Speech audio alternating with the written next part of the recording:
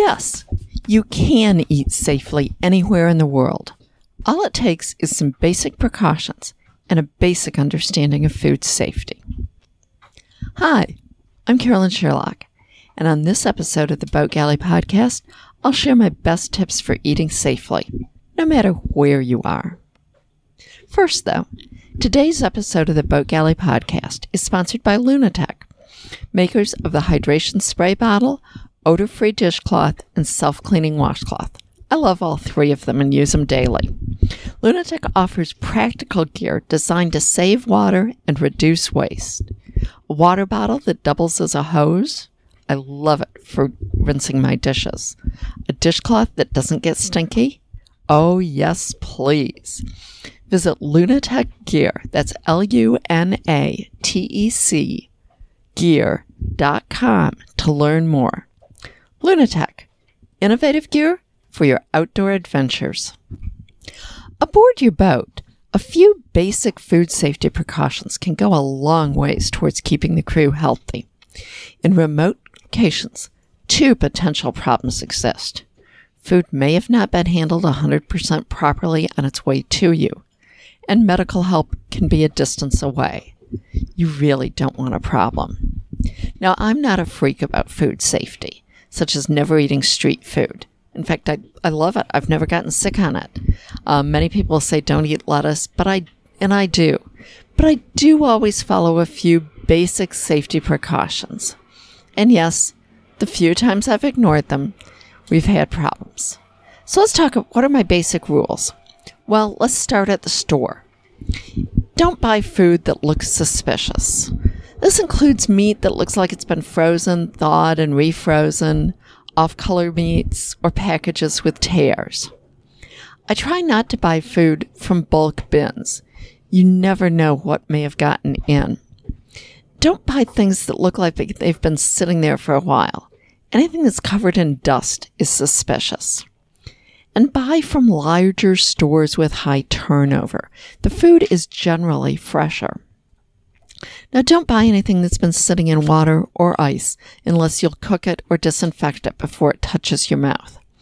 The sickest Dave and I ever got was drinking from Coke bottles that had been chilling in dirty water. We were hot and thirsty and just wiped the tops off with our t-shirts instead of using a disinfectant. Now, my experience has been that when meat has looked suspect, there's always a good selection of canned meats, and I'll opt for those instead.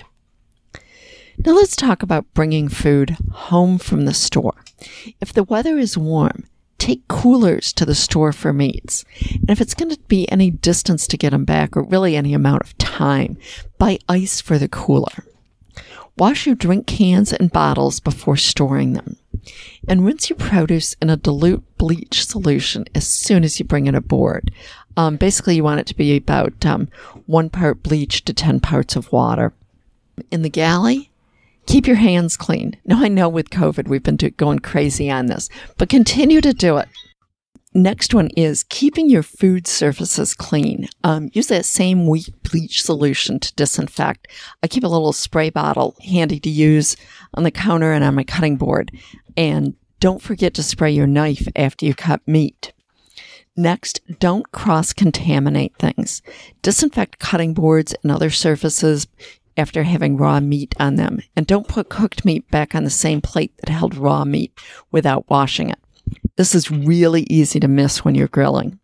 Avoid porous materials for anything that will come into contact with any type of food. You just can't adequately wash them. And don't reuse plastic bags that held raw meat. If you feel that you absolutely must reuse them, wash them and squish them out with a bleach solution. Always follow the clean spoon rule. This means that anytime you put a utensil into a container, make sure it's a clean one. This prevents any cross-contamination. And when I say make sure it's clean, I'm talking about actually washed, not just wiped off on a rag or something. But don't put the peanut butter knife into the jelly jar if you haven't washed it in between. And squeeze bottles are wonderful for avoiding the problem entirely.